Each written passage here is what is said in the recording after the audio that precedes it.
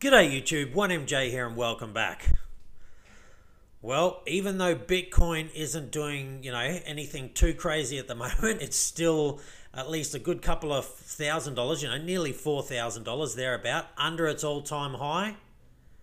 Hello, good looking. See, have a look what's happened over here. 1.9 trillion, oh so close to that $2 trillion mark.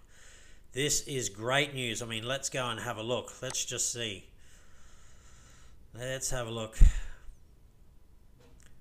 And let's bring this all the way in to down to around about here. And there we go. What's it doing? Stop that.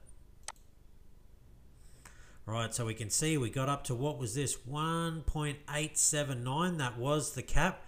And now we have broken over it. So $1.9 trillion. Getting oh so close to that $2 trillion cap. So, the altcoins are obviously sort of pumping right now because Bitcoin's still sort of just ranging. But what I would say is that the altcoins outside of the top 100 are probably been doing quite well. Don't get me wrong, we can see right here that the top 100 are still doing all right, but, there doesn't look to be anything too crazy here at the moment. Well, actually, Tron, have a look at that. That's gone almost vertical right there. Now, I am somewhat concerned about, this kind of gain that we've had. Not that I think it's all going to go away or anything like that, but we'll get to the charts very shortly, and I'll show you what I mean. All right, let's have a look. $1.915 trillion, so nice BTC dominance, though, and this supports that. It's actually dropping. Are we going to go into that kind of crazy altcoin season that we saw in 2017? Because 2017 played out very similar to how this is playing out right now. It was around about kind of Q1 where things slowly started to pick up. Don't get me wrong, they'd picked up before. But then that kind of last part, the last 3 quarters of the year in 2017 and even into the first part of 2018 is where things really started to get exponential. So is that what we're seeing right now? I mean, have a look. Ethereum, it's almost getting back up to its old all-time high, 2,000, I think sort of 100, 2,000, something like that. It was around about there, depending on which chart you were looking at. Again, yeah, very, very close. But again, just wait till we get to the chart and we'll have a look at something. Sort of mid-term, I am absolutely bullish on this, but the short term, as in the next few days, i.e. the weekend, we could see a bit of a retracement. We'll have to wait and see. All right, what's really pumped in the last 24 hours? Because we can see a lot of green there. Things are looking pretty good. All right, Tron, as we said, I mean, that just went near vertical. So 39%. Filecoin continues to do extremely well. I'm so glad that I held on to that, but I did sell 10% of all my Filecoins, and it's up, I think, 100, 200% since then. But look, I sold it for a profit, got back some of the money I put in, so, I'm not exactly devastated, but yeah, unrealized gains, what can you do? And look at these gains as well, 39%, 31%, 26%, 20%, 19%, and then we start to get down to the just kind of, they're a little bit below, again, what I call okay, which is that 15%. But some great kind of moves here, like, sort of overall, nothing kind of too crazy, except for, the top 4, they've done extreme, well, top 5, they've had some really good gains, and this is crazy gains. All right, well, not crazy. We've seen crazier, but pretty crazy anyway. All right, what about not done so well, though? Has anything in the top 100, kind of got really hammered? No, nothing has. There we go. The worst loss is 18% for Kasama, and it's still up 17%. So really kind of, single-digit losses, and again, really under 5% is pretty much nothing. Again, unless it's just been going down for some time, but... yeah, Chili's, again, having its kind of retracement, it did so well, but I think Chili's will come back. Now, let's move on. This is what I'm worried about in the charts. We've got heaps of stories to get through. There's some really great news there. All right, here is this candle that I spoke about. Now, look at this, 23.49, so it's nearly midnight. This candle is almost done, and have a look at it. It's an indecision candle. Indecision candles That's exactly what it is. The name says it all. The market is undecided on what it wants to do. So we could get to here, and obviously it's Thursday here in Australia. So Friday comes tomorrow, and then the weekend. I mean, I don't need to tell you that. I think we could possibly have a weekend sell-off, and it could be quite steep. So again, that's why I think we could go here. We're going to come down to here.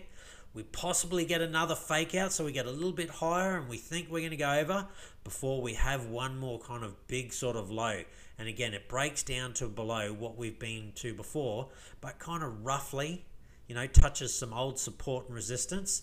Now, again, I'm not saying that's what's going to happen. It's just something that we need to keep in mind. A consideration. If plan A fails, so plan A is we just keep kind of going up. So up and up and up and up. If plan A doesn't happen, what do I think might happen? I think something like this might happen. Now, again, this isn't going to be exact. It may not play out exactly like this, but it just may play out something like this before we do finally make that move. And I think maybe, again, because the weekend's coming, possibly if we are going to make a big move, it comes next week. But look, again, I've been wrong before, and I could be wrong. I will be wrong again. No one knows at all. This is just what I'm looking out for. But again, in sort of the midterm, over the next few months at least, I do think we're going higher. I do think we get up to that kind of $100,000 mark. And then I think we have a brutal rejection somewhere around the 100,000, whether it's before in the 90s, and we call it the nervous 90s for Australians or anyone who's into cricket, the nervous 90s. That's where batsmen are. They get into the 90s and quite often get bowled out. Can't make that 100 because that's what's on their mind. Or we could just pip over 100, like maybe go 101, 102, 104, and then we have, again, a brutal correction. That is what I suspect will happen. But again, it's never financial advice, and there's no guarantees in life. I could be completely wrong. All right, so let's see if this plays out something like this. It won't be exactly like this. There we can go. It's turned red already right before we get to the end of the day. But again, still got a little while left. All right, look at these stories. I mean, these are all really interesting stories in my opinion. Goldman Sachs says it is about to launch its Bitcoin offering for wealth managers in Q2. That's now April 1st. So giant American investment bank Goldman Sachs plans to offer cryptocurrency investment infrastructure to its wealth management clients in the second quarter of 2021. So it sounds like, again, things are just starting to, they're simmering at the moment. All the big industries and all the big players outside of, the real early adopters, they've been, building, getting things ready, and now it's ready to go. And again, that's kind of what happened in 2017, except for it wasn't big institutions, but it gets to a point where it just kind of bubbles away. And I do think of it like boiling water. It's just bubbling, and then all of a sudden, the kettle just starts to whistle. And it doesn't like just whistle really hard at first, kind of whistles a little bit, and it gets a little bit louder before it's just really peaking. And I think that real peak will come again, somewhere from sort of August, maybe through to March next year. And look, again, it could be that super cycle. Who knows? And I've spoke about that before. Grayscale. So again, they were selling their stuff at a discount before. It was undervalued, but now in just 4 days, Grayscale increased its total assets under management, that's what AUM is, by over $3 billion in 4 days, following the addition of 5 new trust tokens, which are Chainlink and Basic Attention Token. We got Mana there, Filecoin. That's why Filecoin's been doing so well. So Grayscale now holds $4.4 billion under asset management, which represents an increase of over $3 billion in just 4 days. I mean, that is absolutely crazy. All right, and again, more bullish news. BlackRock, struggling with my English again, has begun trading Bitcoin futures. So they held 6.5 million in Bitcoin futures earlier this year, and it had appreciated $360,000. Look, that's only a couple of months they made $360,000. A little bit over $250,000. Well, more than a little bit, but in a couple of months, and in a market that is still shaken up by all the things that are going on globally with the vaccine rollout and all that kind of stuff. They're still making that kind of money, and from it's $6.5 million. It's not like they put in tens of millions or, you know, hundreds of millions to make 360,000. They put in 6.5 million. That is an amazing return. All right, so crypto lending forms, and I think this is going to change very, very quickly. So why Genesis, BlockFi, Lend are cutting interest rates on large-scale Bitcoin deposits. So crypto lending firms, including Genesis and BlockFi, are cutting the interest rates they pay on large-scale Bitcoin deposits, potentially signaling the end of the glorified 4 to 6% levels that have served as a staple to the lucrative market. All right. Behind the cuts in the crypto interest rates, according to industry executives, is shrinking demand from big traders to borrow Bitcoin for easy profit opportunities. There is simply too much Bitcoin supply in search of yield relative to institutional demand. I think this is going to change as soon as Bitcoin makes this next leg up, and it will. Once it gets past this $60,000 mark, and particularly if it gets to 70, 80, 90,000, watch this change again. So basically, the Bitcoin lenders are protecting their margins by cutting deposit rates. And again, that's because it's just been ranging. It hasn't really been moving. It's just, yeah, kind of going sideways. Once it starts to go up again, I reckon once Bitcoin breaks 65, 70,000, it'll change again. All of a sudden, the big players are going to want to get in and borrow more Bitcoin because now they're going to believe, all right, it wasn't the end. We're probably going to $100,000, and it'll just chop and change. It'll be all over the place. And again, once we hit that $100,000 mark, thereabouts, I think there's the brutal retraction. Then this will go way down, and then when we get back over 100,000 again, it'll ramp back up again. All right, Hollywood getting into NFTs. So Legendary's big theatrical and streaming film arrives alongside 3 different NFT collectibles. This is for King Kong vs. Godzilla, so you can buy NFTs for that now. This is where it starts. It's just going to continue to grow. Massive space NFTs. Again, I'm not buying any NFTs particularly. I just don't know enough. I'm investing in the platforms that NFTs will be held on. So Enjin for one, and I'll likely get into Chili's and maybe get back into Mana. All right. The Weeknd getting into NFTs. So he's cleared his schedule to do some NFTs. Again, more NFT news. They just continue to grow. Digital euro. The president of the European Central Bank, Christine Lagarde, says that the release of a digital euro will take at least another 4 years. I don't think it will. I think something will happen sooner rather than later. And again, I think once the digital dollars come out, you know, pounds, euros, whatever it may be, I think there's going to be a big retracement from the crypto markets at that time, because people will think, you know, the uneducated who aren't into crypto and don't understand it will think that digital dollars will basically be the next, you know, Bitcoin, and it'll be able to make them lots of money until they work out that that's not how it works. And then all of a sudden people get into, yeah, Bitcoin all over again. Enjin. All right, massive news. They are now cross-chain. So Enjin secures $18.9 million funding dollars for Polkadot-based NFT blockchain. So they are an Ethereum base. Now they're moving to Polkadot. So amid the expanding non-fungible token metaverse, and we've already talked about that, Enjin is set to debut the first ever NFT blockchain built on Polkadot. And this is concerning for the Ethereum market as well, because now a lot of chains are starting to move from Ethereum. Scaling just isn't happening fast enough, and they need, you know, the optimistic roll-ups and ETH 2.0 and sidechains and all the rest of it. But we got some sidechain news.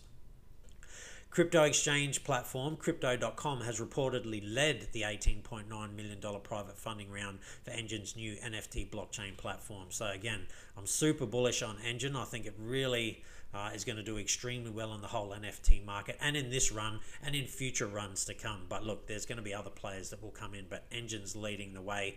I think Mana, Decentraland will do well as well. But again, never financial advice, just my personal opinion. Ren. Still continuing to grow. I'm so glad I held and continued to invest. You know, 40% rally after adding Luna and Sol and FTM to its ecosystem. So Ren, all about sort of cross-chain. Yeah, love the project. It was invented by some Australian guys, or at least there are some Australian guys part of it. So yeah, love Ren. Got myself a really good position in Ren. It hasn't performed as well as I'd hoped, but it is, you know, I don't mind it being a slow boil. I really like what they're all about. You know, taking coins from one chain and being able to put it onto the other, particularly Bitcoin going to Ethereum, Bitcoin going to Polkadot and things like that. But again, they're expanding, so nicely done. Right, DeFi platforms Zapper and Aave announced Polygon sidechain. So, as crippling high gas fees put scalability in the spotlight and multiple platforms rush to become the preferred home of Ethereum's decentralized finance or DeFi ecosystem, Layer 2 sidechain Polygon may be emerging as a frontrunner after scoring 2 big wins today. This has kind of been spoke about for a while though, at least on the Aave side. So both lending protocol, Aave, and portfolio management and batch transaction platform Zapper have announced they will be offering implementations on Polygon. Aave will be launching a trimmed down fork of its money market with 7 assets available for borrowing and lending at launch, and Zapper will enable Ethereum to Polygon transfers in the first step towards enabling cross-chain zaps for cross-chain zaps. It's termed for multi-transaction side single-click deposits and withdrawals. So again, massive for Aave, massive for Zapper, and massive for Polygon. I really am glad that I, again, stuck with them as well. They not underperformed, price-wise at least anyway, for quite some time, and I just held and I didn't sell, and now, yeah, really glad. All right, more NFT, well, yeah, not NFT news actually, Twitter news and Teletubbies. Are they getting bullish on Bitcoin? So a tweet with a Bitcoin hashtag from the British television series has piqued the interest of many in the crypto space. And here we go, it's the Teletubbies with the laser eyes. Are they now Bitcoin heavy? And look, I didn't know Teletubbies has been going for 19 years. I thought it stopped ages ago. Obviously, you know, Teletubbies came a little bit after my time. 19 years ago, I wasn't into children's programs, but they're still going, and maybe now they are Bitcoin bulls. All right, for my Australian viewers out there, how Australian is this? All right, Australians can now exchange solar energy credits for beer with blockchain. So Victoria Bitter has partnered with blockchain energy trading platform Powerledger to allow customers to earn beer with surplus solar energy. I think there will be a number of people that will be lining up to do this. VB is quite popular in Australia. It's not a low-end brand, depending on who you talk to, but it's not a premium beer, but a lot of people sort of drink it, or at least when I was growing up, a lot of people did. I think there will be a number of people who are into drinking VB and into blockchain that'll probably be getting on board.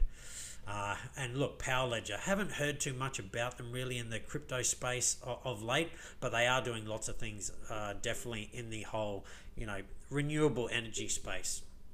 So if you like beer, particularly VB and Powerledger, get on board. Right, US Treasury proposed crypto wallet rules is unconstitutional, warns civil rights groups. So the US Treasury was trying to really crack down on unhosted sort of wallets. So here, we'll read this. This makes more sense. The US Treasury Department's planned crackdown on cryptocurrency holders' private wallets, is an unconstitutional power grab. The proposed rule represents a radical and unlawful extension of FinCEN's financial surveillance.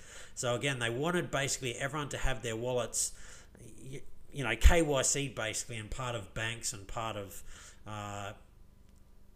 exchanges and things like that. They really don't like ledgers and things like that because there's no KYC around them. And look, I agree. I don't think that is the way to do it. And hopefully this law gets cracked off pretty quickly. All right, more stimulus. Good Lord. More stimulus coming. President Biden and Senate Democrats press for another $3 trillion. On the heels of the last stimulus package, US President Joe Biden is creating more legislation that may lead to a massive $3 trillion package dedicated to domestic needs and infrastructure. The recent stimulus talks have a few economists feeling optimistic about the future of the American economy, while Treasury Secretary Janet Yellen has said the next stimulus bill will have to be paid for through higher tax rates. So it's kind of a double-edged sword. Yeah, they'll give you all this money, but then they'll tax you for it. Well, a triple-edged sword, but then your money also buys you less. But look, if they continue to print money, that's bullish for Bitcoin and cryptocurrencies in general, period, full stop. All right, now, US court. So for all my Ripple people out there, the XRP army, the US court rejects the SEC's attempt to block XRP holders' motion to intervene in the Ripple lawsuit. So in the SEC versus Ripple lawsuit, the court has rejected the SEC's attempt to block XRP holders' motion to intervene and has set submission deadlines for the motion to be filed, as well as a response from the SEC and Ripple. So this lawsuit is really, yeah, it's getting very, very interesting. I still don't know what the outcome is. There's news going both ways. The judge that was involved in it, she seemed pretty open to that it was not a security. It was exactly what it was supposed to be, and decentralized enough, I guess. And then you hear about the SEC cracking down even harder in certain areas as well. So much news out there, and look, most of it was really, really bullish. I'd love to know your thoughts down below. Just really, really easy. All I want you to do is type in the comments, bullish or bearish. That's all I want to know. For me, I am bullish, at least in the sort of medium term. Again, the next few months from sort of August through to March, I don't know exactly when that might change. And look, it could go on longer. Maybe the super cycle comes true. I'm not exactly sure. But generally, the peak of the bull cycles have been around the December, January based on our previous history. So we'll just have to wait and see. All right, that's it from me. Stay safe. Be kind to one another. We should all be on that gain train at the moment, which is really, really good to see. But beware of the weekend, and I'll see you next time.